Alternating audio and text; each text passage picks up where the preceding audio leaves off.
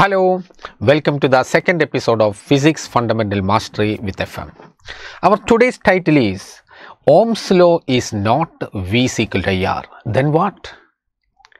നമ്മളോട് പലപ്പോഴും Ohm's law എന്തെന്നൊക്കെ ചോദിക്കുന്ന സമയത്ത് ആ സ്റ്റേറ്റ്മെൻ്റ് ഒക്കെ പറയുന്നതിന് പകരം നമ്മൾ വളരെ പെട്ടെന്ന് കൺവേ ചെയ്യാൻ വേണ്ടിയിട്ട് പലപ്പോഴും നമ്മൾ പറയുന്ന ഒരു സംഭവമാണ് V is equal to IR അല്ലെങ്കിൽ R is equal to V by I. യഥാർത്ഥത്തിൽ അത് ശരിയാണോ? നമ്മൾ പറയുന്നത് ശരിയാണോ? ഞാൻ അതിൻ്റെ ഡീറ്റെയിലേക്ക് പോകുന്നതിന് മുമ്പ് മറ്റൊരു കാര്യം കൂടെ നിങ്ങളുടെ ശ്രദ്ധയിൽപ്പെടുത്തണമെന്ന് എനിക്ക് തോന്നി. വളരെ സിമ്പിളായിട്ടുള്ള കാര്യമാണ്, എന്നാലും പലപ്പോഴും കുട്ടികളെടുത്ത് തെറ്റിക്കുന്നതായിട്ട് ശ്രദ്ധയിൽപ്പെട്ടിട്ടുണ്ട്. അതുകൊണ്ടാണ് ഈ കാര്യത്തിലേക്ക് ഞാൻ പോകുന്നത്. ഇൻ ബിറ്റ്വീൻ നിങ്ങൾക്കറിയാം V പ്രൊപ്പോർഷണൽ ടു I, ഇതൊരു പുതിയ കാര്യമല്ല. V പ്രൊപ്പോർഷണൽ ടു I, അപ്പോൾ V equal to IR, V is equal to IR, or നമ്മൾ എന്ത് എഴുതും, R is equal to V divided by I. എൻ്റെ ചോദ്യം, വോൾട്ടേജ് ഇൻക്രീസ് ചെയ്ത് കഴിഞ്ഞാൽ റെസിസ്റ്റൻസിന് എന്താ സംഭവിക്കുക? ഓക്കെ, അതുപോലെ തന്നെ കറൻറ്റ് ഡിക്രീസ് ചെയ്ത് കഴിഞ്ഞാൽ what will happen to the resistance? നിങ്ങളുടെ ആൻസർ റെസിസ്റ്റൻസ് ഇൻക്രീസ് ചെയ്യും എന്നാണെങ്കിൽ യു ആർ ഫാറ്റലി മിസ്റ്റേക്കൺ. കാരണം എന്താ? യെസ്, കാരണം കിടക്കുന്നത് 6ാം ക്ലാസ്സിലാണ് അല്ലേ, 6th സ്റ്റാൻഡേർഡിൽ വളരെ പണ്ട് മുതലേ നമ്മൾ പഠിച്ച കാര്യമാണ്. വൈ പ്രൊപ്പോർഷണൽ ടു എക്സ് എന്ന് പറഞ്ഞാൽ എന്താ? എക്സ് ഇൻക്രീസ് ചെയ്ത് കഴിഞ്ഞാൽ കറസ്പോണ്ടിംഗ്ലി വൈ ഇൻക്രീസ് ചെയ്യുന്നു. ഈ പ്രൊപ്പോർഷണാലിറ്റി റിലേഷൻ നമ്മളൊരു ഇക്വേഷൻ ആക്കി. എങ്ങനെ? Y is equal to K X. എന്താ K? K is called proportionality constant. Proportionality constant വെറും കോൺസ്റ്റൻ്റ് അല്ല, പ്രൊപ്പോർഷണാലിറ്റി കോൺസ്റ്റൻറ്റ്. എന്താ പ്രൊപ്പോർഷണാലിറ്റി കോൺസ്റ്റൻറ്റ്? ആരൊക്കെ തമ്മിലാണോ പ്രൊപ്പോർഷണാലിറ്റി റിലേഷൻ നിലനിൽക്കുന്നത് അവരെ കെ ഡിപ്പെൻഡ് ചെയ്യുന്നില്ല എന്നാണ് പറഞ്ഞതിൻ്റെ meaning. That means in this case K is independent of both X and Y. Okay, or you can say K is equal to Y by X. എന്നിട്ട് ഞാൻ ചോദിക്കുക, X increase ചെയ്ത് കഴിഞ്ഞാൽ കേക്ക് എന്ത് സംഭവിക്കുന്നു? X ഇൻക്രീസ് ചെയ്താൽ കേക്കാണോ സംഭവിക്കുക? X increase ചെയ്ത് കഴിഞ്ഞാൽ Y ആണ് ഇൻക്രീസ് ആവുന്നത്. മനസ്സിലായോ? അപ്പോൾ X ഇൻക്രീസ് ചെയ്താൽ കറസ്പോണ്ടിംഗ്ലി Y ഇൻക്രീസ് ആവും. അങ്ങനെ K ഒരു കോൺസ്റ്റൻ്റ് ആയിട്ട് മെയിൻറ്റെയിൻ ചെയ്യപ്പെടും. അതേ കേസ് തന്നെയല്ലേ ഇവിടെ? അപ്പോൾ therefore you can say resistance of a conductor is independent of both voltage and current. പിന്നെ അതെന്തിനാ ഡിപ്പെൻഡ് ചെയ്യുക? ഓക്കെ, അത് നമുക്കറിയാം അല്ലേ, R is equal to rho L by A, ബാക്കി കാര്യങ്ങൾ ടെമ്പറേച്ചർ കാര്യങ്ങളൊക്കെ അറിയാം. ഓക്കെ, അത് എന്തിനെ ഡിപ്പെൻഡ് ചെയ്യുന്നില്ല? വിനെയും ഐനെയും ഡിപ്പെൻഡ് ചെയ്യുന്നില്ല എന്ന കാര്യം നിങ്ങൾ മറന്നുകൂടാ. Okay, let's go back to the prime issue.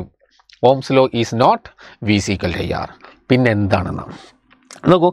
V is equal to IR എന്ന് പറയുന്നത് കാരണം ഓംസ് ലോ യഥാർത്ഥത്തിൽ നമ്മളോട് കമ്മ്യൂണിക്കേറ്റ് ചെയ്യുന്നത് V ഈക്വൽ ടു IR അല്ല, V പ്രൊപ്പോർഷണൽ ടു I ആണ്. ഇതാണ് ഓംസ് ലോ, ഇതല്ല. അതെന്താ അങ്ങനെ? ഓംസ് ലോ എസ്റ്റാബ്ലിഷ് ചെയ്യുന്നത് കറൻറ്റും വോൾട്ടേജും തമ്മിലുള്ള ലീനിയർ റിലേഷൻഷിപ്പാണ്. എന്നാൽ എന്തുകൊണ്ട് ഇതല്ല എന്ന് പറയുന്നു?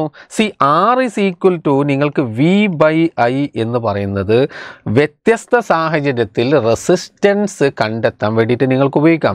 ഞാൻ പറയട്ടെ, ഇത് ഒബേ ചെയ്യുന്ന മെറ്റീരിയൽസിനെ, ഡിവൈസസിനെ അല്ലെങ്കിൽ കണ്ടക്ടേഴ്സിനെ നമ്മൾ വിളിക്കുന്ന പേരാണല്ലോ ഓമിക് കണ്ടക്ടേഴ്സ് അല്ലെങ്കിൽ ഓമിക് ഡിവൈസസ് എന്ന് പറയുന്നത്. അവിടെ നമ്മൾ വിയും വൈയും തമ്മിലുള്ള ഗ്രാഫ് നമ്മൾ പ്ലോട്ട് ചെയ്ത് കഴിഞ്ഞാൽ നമുക്ക് എന്താ കിട്ടുക? We will get A straight line graph. ഒരു സ്ട്രെയിറ്റ് ലൈൻ ഗ്രാഫ് നമുക്ക് കിട്ടും. അപ്പോൾ ഇതിന് ത്രൂ ഔട്ട് ഒരേ സ്ലോപ്പാണ്. അപ്പോൾ ഇതിൻ്റെ സ്ലോപ്പ് കണ്ടു കഴിഞ്ഞാൽ നമുക്ക് എന്ത് കിട്ടും?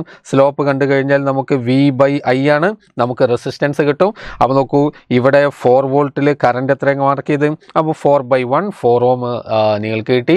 അതുപോലെ 48 വോൾട്ടിൽ 12. ഓക്കെ, ത്രൂ ഔട്ട് ഒരേ സ്ലോപ്പാണ്, അതുകൊണ്ട് ഒരേ റെസിസ്റ്റൻസ് എക്സ്പെക്റ്റഡ് ആണ്.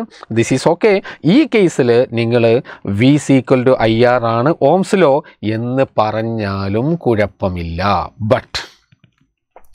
But this is not true for all the time. In the case of non-ohmic conductors, non-ohmic devices, നോക്കൂ, ഫിലമെൻറ്റ്, ബൾബിൻ്റെ ഫിലമെൻറ്റ്, ഡയോഡ്, ട്രാൻസിസ്റ്റർ, ഇതൊക്കെ നോൺ ഓമിക് ഡിവൈസസ് ആണ്. നിങ്ങൾക്കറിയാം. ഈ കേസിൽ ഓംസ് ലോ ഒബേ ചെയ്യപ്പെടുന്നുണ്ടോ? ഇല്ല.